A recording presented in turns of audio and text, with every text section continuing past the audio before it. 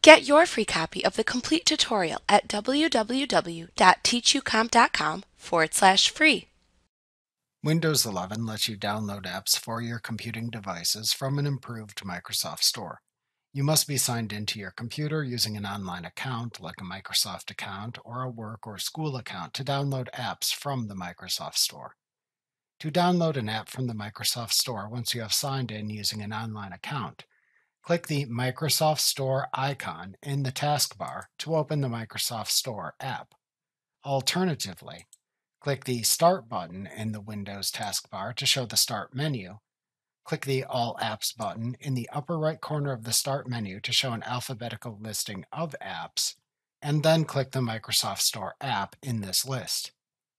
In the Microsoft Store app, you can browse the available apps to download. You can browse apps by category, or simply review the featured apps that appear. You can click an app shown in the Microsoft Store to read more about the selected app on its app page. To return to the previous page in the Microsoft Store app, click the Back button in the app's upper left corner.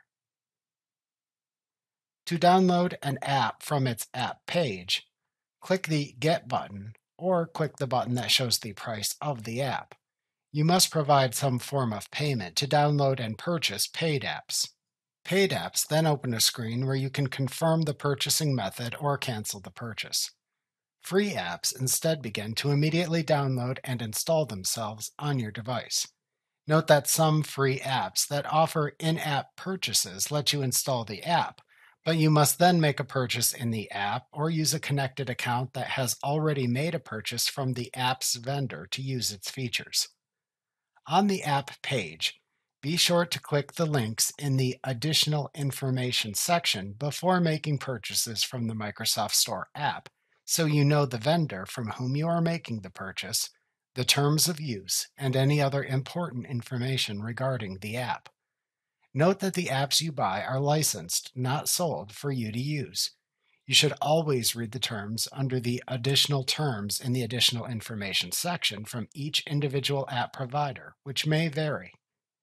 After selecting an app to install, you will see your download and installation information temporarily appear on screen. After your app has been downloaded and installed, a message box will appear on screen informing you of that fact. You can then close the Microsoft Store app window. The Microsoft Store will also automatically provide updates to the apps installed on your computer.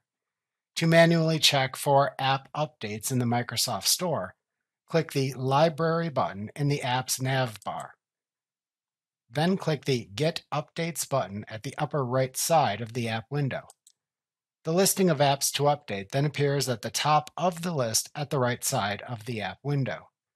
You can then individually install updates for each app listed by clicking its Update button, or click the Update All link above the list to update all the apps listed.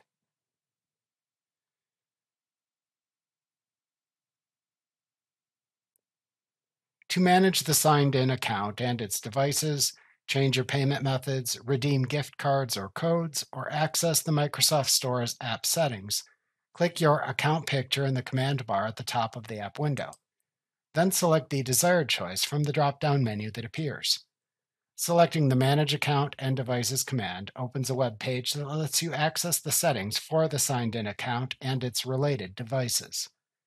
Selecting the Payment Methods command lets you access a web page that shows any saved payment method information.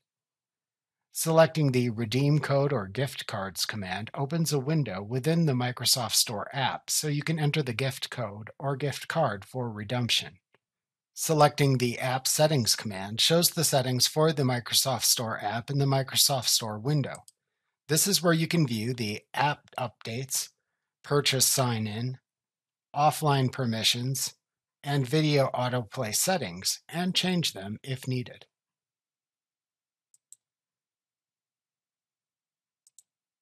Like what you see? Pick up your free copy of the complete tutorial at www.teachucomp.com/free.